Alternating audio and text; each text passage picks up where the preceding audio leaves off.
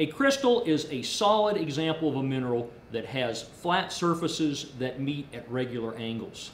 Now, if you look at a typical rock specimen like granite, for example, you can see minerals in it, but they may or may not be beautiful, well-formed crystal.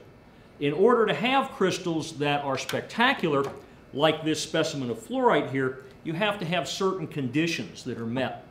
The first thing to remember is that crystal formation is very, very slow. So you have to have a geologic process that allows time for the crystal to develop. And then secondly, you have to have room for it to grow.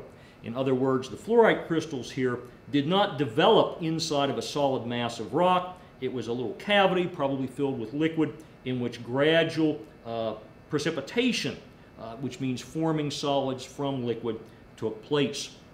Now, there are three specific ways or places where we get crystal formation. One of them is exemplified by the granite that we looked at just a moment ago. Granite forms from molten rock, which we term magma, and as that cools very slowly and gradually, you start to get individual crystals.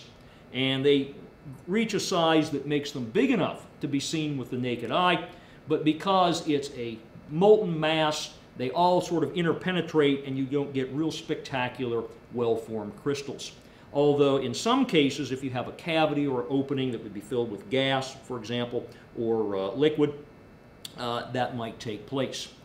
A second way in which crystals form is from precipitation in liquid, as we already mentioned. We looked at fluorite a moment ago. Here's another example, rock salt. If we look at the oceans of the Earth, about 3.5% of the oceans by mass contains dissolved materials. And sodium chloride, ordinary table salt, is the one that's most abundant. And if you get high concentrations of that, which normally will be caused by evaporation of water in hot, dry areas, you will get evaporites produced like this rock salt.